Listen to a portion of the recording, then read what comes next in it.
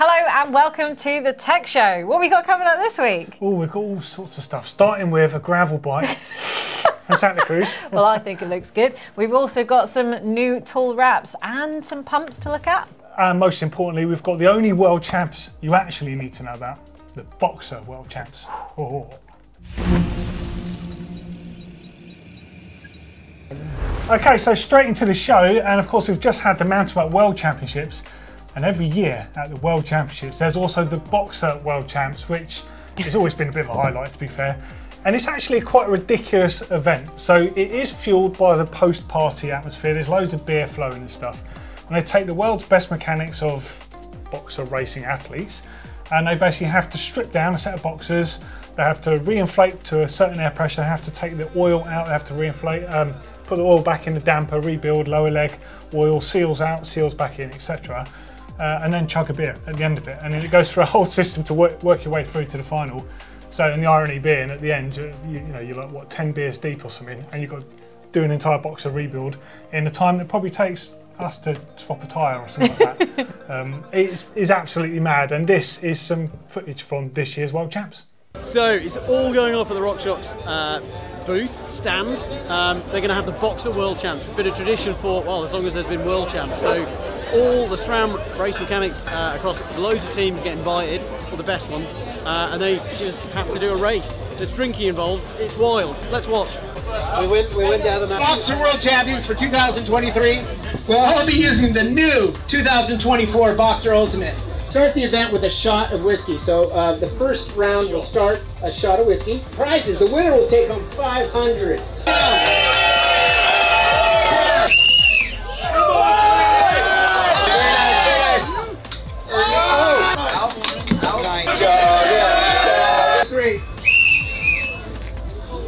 That's a liberal amount.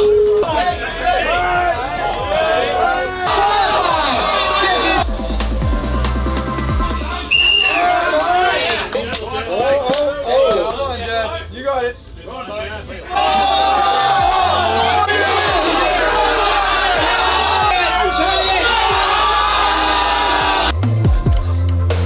Final round. Let's go.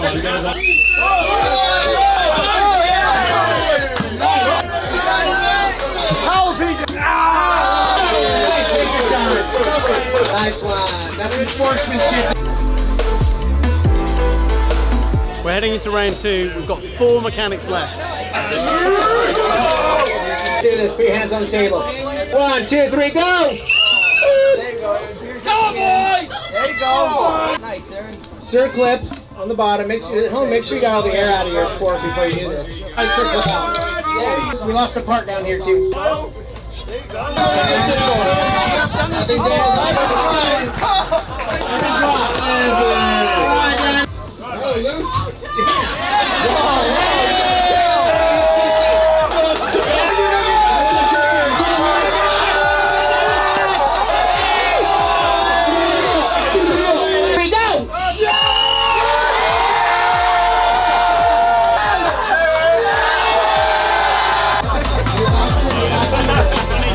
Just heading into finals. We've got Daniel from Trek Factory Racing. We've also got Lewis from Norco Factory Racing. So we've got a Brit versus a Scottish person. Let's see how it goes.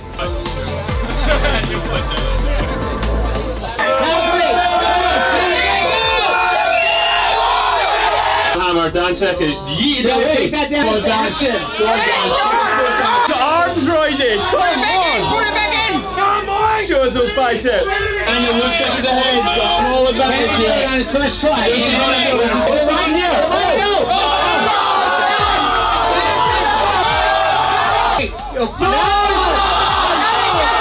I'm glad this is the right place.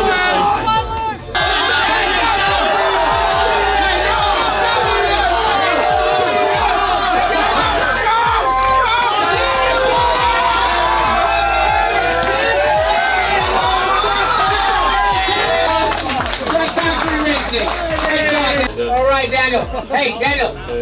From one world champion to another, we're going to be Valentino.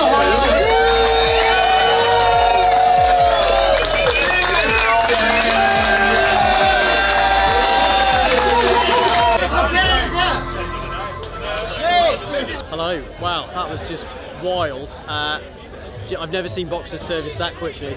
Potentially I wouldn't necessarily ride them, but yeah, Daniel from Trek, aka Roy D, aka Grandad's old mechanic, he just smashed it. He's amazing. He's the best BoXXer mechanic in the world. He's a world champ.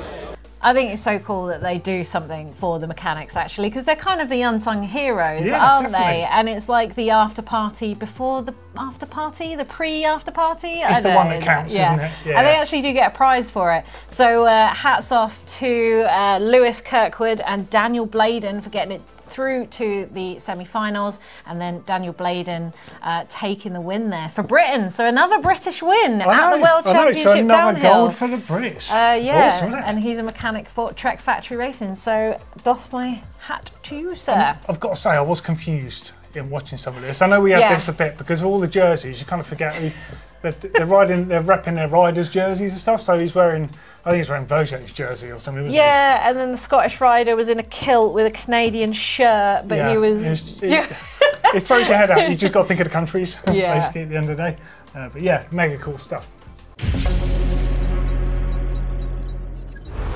Well, we've got a bit of show and tell today, haven't we? Ooh, Because yeah. we've got a new pump from Crank Brothers. This is the Click HV mini floor pump because, well, it is a mini floor pump. So you've got the little valve that's hidden out there, and then this sort of bends round, and you've got your little kickstand that goes down there. And the coolest feature, which I think we both love, is the fact that it's just magnets on. That's brilliant, doesn't it? yeah.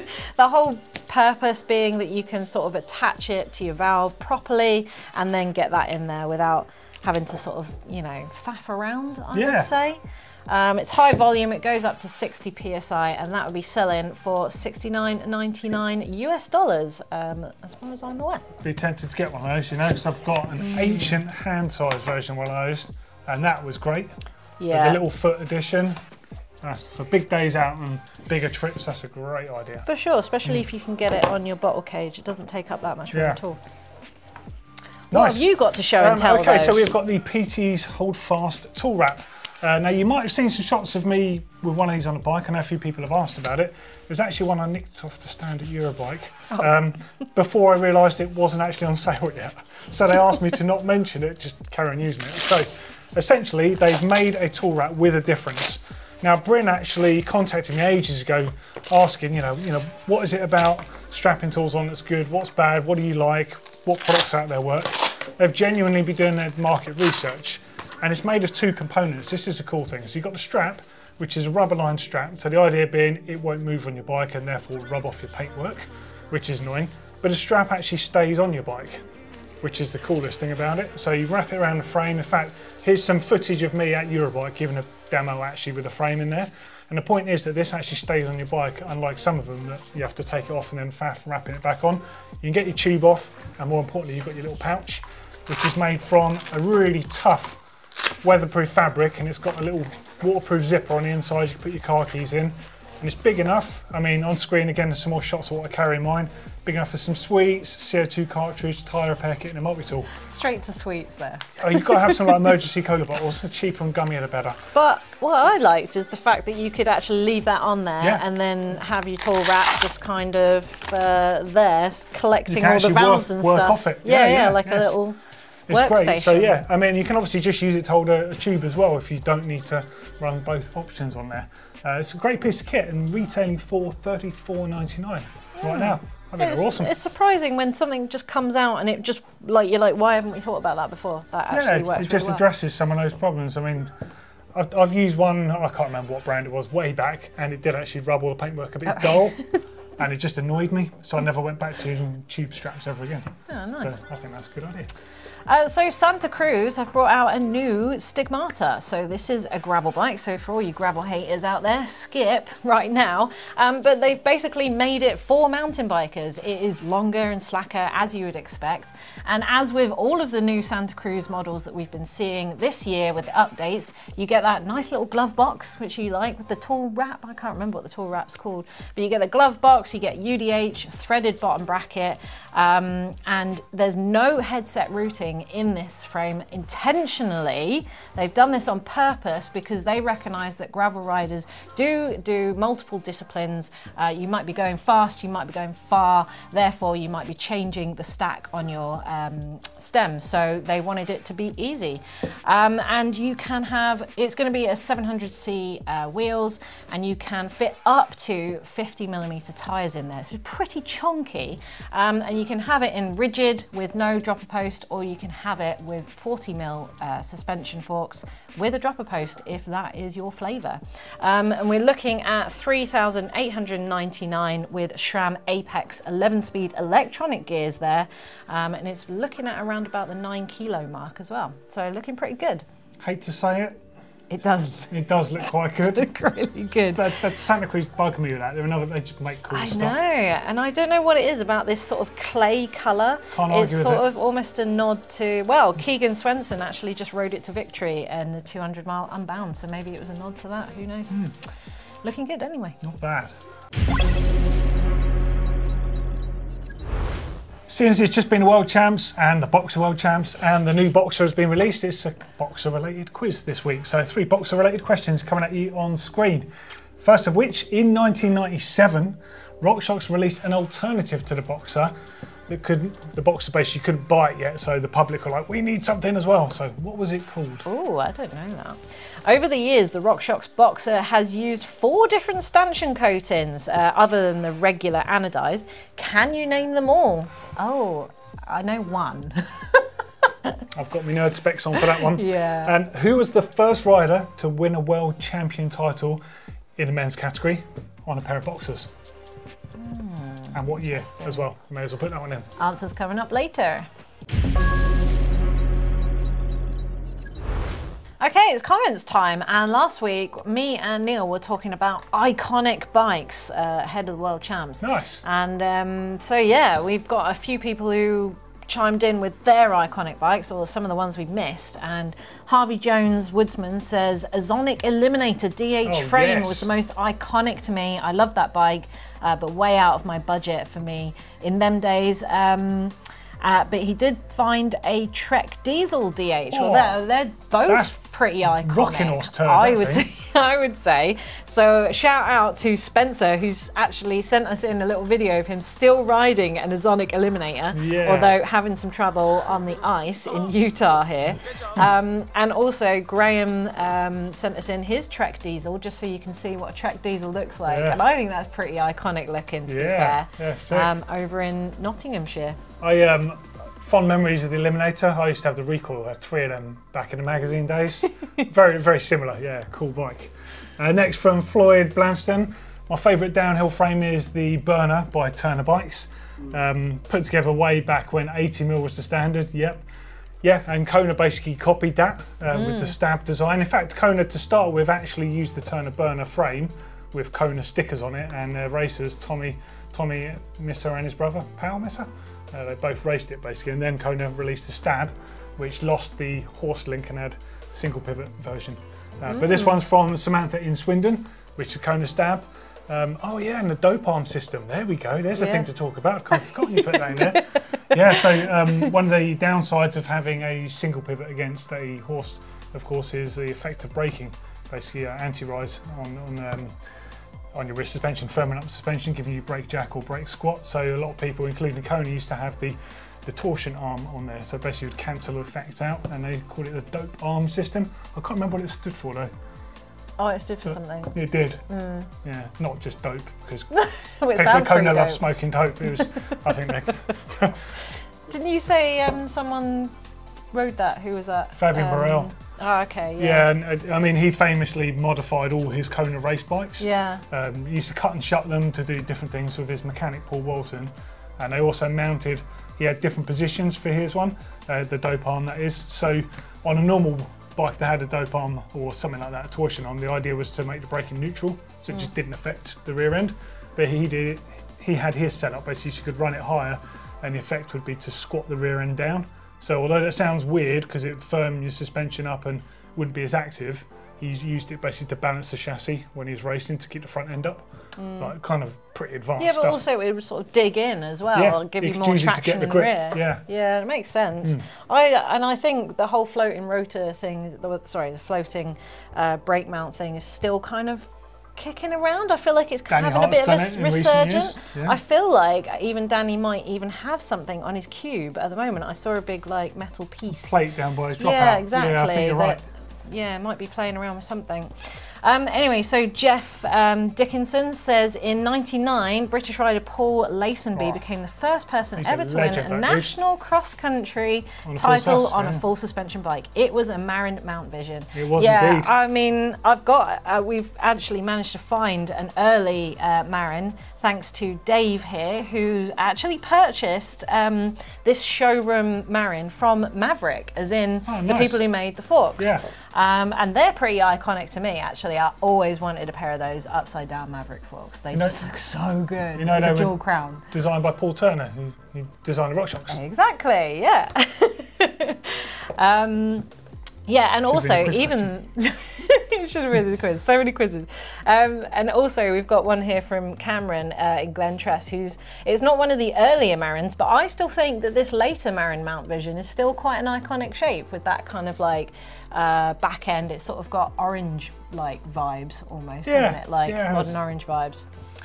But yeah. Anyway, so Pooey Cheeks says also Jason McCroy's Specialized S-Works, a non-downhill icon for sure. I mean, it is. It is for sure. Here's a shot of it here that I took at Malvern's a few years ago. Nice. Yeah, that bike brings back so many memories for me. I'm sure it will do for a lot of people as well. That was the first suspension bike in, I think the video was dirt, where you could actually see the rear end tracking the ground, and it's been like, oh my God, it actually works. It's amazing. Because before that, you just never really knew if they did anything other than cost loads of money and weighed loads. Yeah. It's the first one you could actively see it moving. Awesome stuff. KPV says the Honda downhill bike was iconic for me, part of the mystery of what was lurking inside. You do know that was just basically a chain cassette in a box. It was a really cool approach. The mystery's been revealed. Because everyone's like, it has to be a gearbox, and it's like, well, gearboxes have friction, chain cassettes have less. But they mid-mounted it. Still iconic, still looking like a Honda motorbike somehow on that downhill. If you like that, look up Trinity MTB. They've kind of had a modern approach to that, and they've done a very similar thing. Some Australian guys, very cool stuff. There'll be a link somewhere floating around. If you like the Honda, you'll love this. Nice, and a final one in from Raphael G'day, sorry, I probably pronounced that wrong, who says Sam Hill's green Iron Horse is legendary. I agree. Jack, you said that when we started doing this subject last year. Cameraman Jack agrees with you. Well, it's rewind time, and seeing as we've created a bit of a BoXXer theme for this show, I thought I'd continue it, and I'd take you through the years of some of our BoXXer uploads. And so my first one, my first one is from Phil. It's his 1997 Marin DH FRS from Staffordshire in the UK. Check that out. Nice pair of BoXXer Pros on there. Actually, that's a pretty iconic bike itself, isn't it? I mean, the shape as well. It's a Marin DH FRS, but that's not the original back end, is it? Oh. So you've either painted it from orange to red because you broke it, because they definitely didn't break all the time back then, or you've taken one off a B17. But either way, it matches the fork, so it looks sick. And then moving through to potentially 90s, well, mid-90s is Darren's Yeti Lawwell 6. Darren Tapp. Which he is in Northern Ireland, and he has been on a mission. He's spent about 4 years trying to source this Lawwell because he used to race it back in the 90s, and now he's doing it up. And we can see Fat Creations have done an incredible job of repainting it all. Oh, it's beautiful with that 98 BoXXer Pro on there. The pull shock as well. Yeah. Oh, man. Which I think he had a bit of a nightmare sourcing parts and stuff for. Yeah, no doubt. But yeah, anyway, I don't know, it's probably built by now, because he did send this in to us about a year or two ago. Yeah. Tappy, if it's built, send us some shots. We'd love to see it, dude. Please. And then moving on to 98 from New Zealand, we've got a Foes Weasel. Oh, yes. What are you saying? This is a great bike. I wasn't just opening that picture up. So it was a long travel bike, basically. Yeah. That was kind of ahead of its time, really. The Weasel, by all accounts. But this one's seriously souped up. That looks like a 3-inch Gazzalotti front tyre to me, for anyone that remembers those. Look at the back end on that thing. Yeah. That would be an interesting ride. And then moving into the early noughties, we have a 2001 Mountain Cycle San Andreas. What are you saying? Because this is an unusual looking bike. The San Andreas, the original one, was I think probably one of my favourite bikes of all time. I know I said about a lot of bikes, but given how advanced it was when it first came out, with the inverted fork, the floating disc brakes, all that stuff. And this is just a slightly more modernised version of DHS. So you've put a longer travel fork in it, a longer shock, is a bit bumped up. It's still the same monocoque frame design. Yeah, I don't know if that's a slightly modern BoXXer. Or not, but is 2001 the sort of era we started to move up to 200 mils? I feel like that 6 inches or potentially. With the graphic on was about 2007, I think. But yeah, still, so cool to see the frame as well. Still looking good. Something that I think looks a little more dated though, moving on to a Cove Shocker from Nick in Woburn. He's not given us a year, but I'm saying this is like what, mid, it's like 2005-ish, maybe, potentially. Hard to tell with that fork as well. But it does look. It's not far off that era as well. To me, that looks very mid-noughties. Like to me, that is a classic shot right there. That bike. To be fair, there's probably loads of those still left because they were so flipping bomb-proof when they were out. A friend of mine, Cal, who worked for Evil for a while. I don't know what he's doing now, but he had one of these when he lived in Whistler, and he just could not break the thing. I think he's still riding for Evil, actually. And then on to the 2010s, we've got this Rocky Mountain from David in New Hampshire in the USA. Nice. And looking slightly more modern. Is that a flat line? I think it is, the frame. Oh. If it is, that's the frame that did this to my wrist. I had a massive crash following the guy, and I snapped my wrist and broke all the tendons in it, and never really got fixed that well. That's why I have to wrist things sometimes. So yeah, and then bringing us up to that. Well, I didn't do anything more was modern awesome. than that, but it's this is like a show custom made for me. This is great. Thank you, and don't forget to send us in any of your rewinds, top mods if you've built anything up or modded anything, and obviously Bike Cave. I love the Bike Caves. You love the rewinds, don't you? I like a Bike Cave too, to be fair. I'm about to redo mine, so I need some inspiration. Get involved. Okay, now we've got some quiz answers to finish up this week's show. I'll dive in with the first one, shall I? Of course, yeah. So in '97, RockShox released an alternative to the BoXXer that you couldn't actually buy. Anyone know what that was called? It was the Judy DHO, which stood for downhill only, because the Judy, of course, was what, 75 or 80 mil travel, single crown fork. And when they released the BoXXer, started doing so well on the World Cup scene, it was almost a bit unfair for people that couldn't get the fork. So they were like, quick, let's make a twin crown version of the DHO, of the Judy. I think it had 100 mil travel, but as far as I remember, you could get custom kits to even bump up the travel. And it kind of looked just like a BoXXer, it just wasn't as big or as good.